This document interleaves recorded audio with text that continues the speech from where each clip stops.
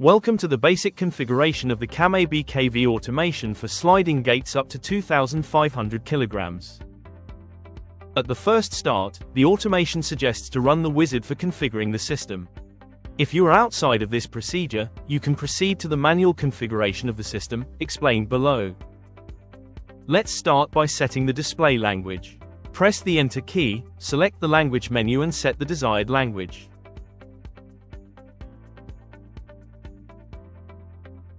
The main menu items are Configuration, User Management, Information, Timer Management, Commands, Language, Password, and Functions menu for those who are used to programming automations with 7-segment displays. Inside the configuration menu you will find all the automation configuration parameters, such as safety and times. In our case we will proceed with a basic configuration through the guided procedure.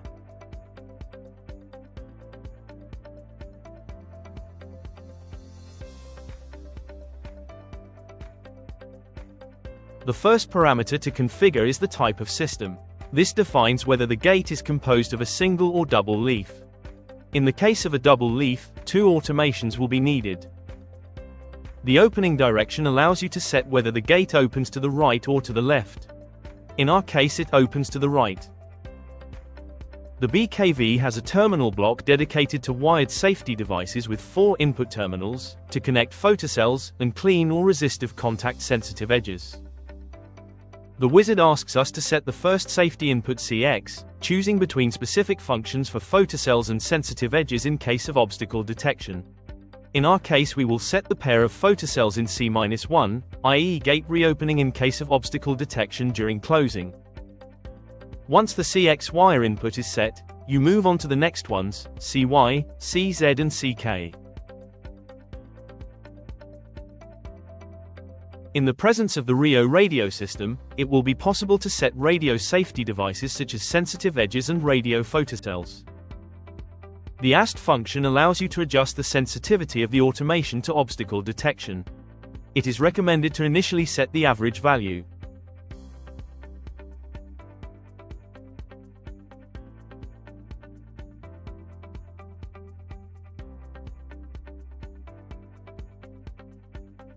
To program a transmitter, the AF board must be installed inside the control panel. First select the function to be associated with the transmitter button, and confirm with Enter to proceed with the acquisition of the button.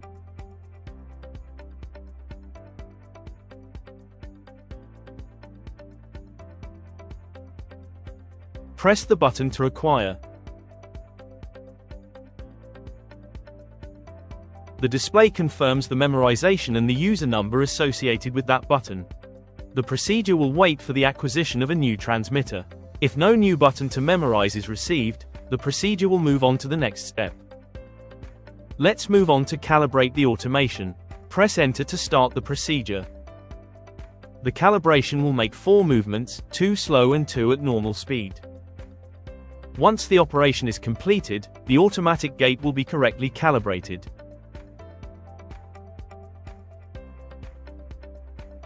To set the automatic closing time, select the configuration menu, then select times, and finally select automatic closing. Set the number of seconds before closing and confirm with Enter.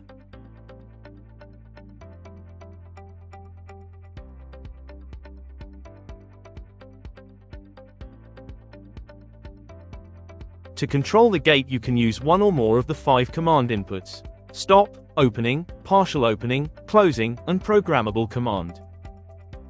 In case of using input 2 and 7, it will be necessary to configure the type of command between step-by-step and sequential.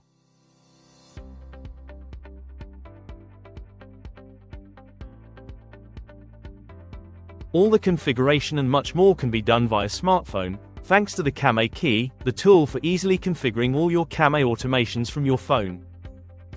There are many other options and functions that can be found in the manual, which we invite you to consult on the website docs.came.com.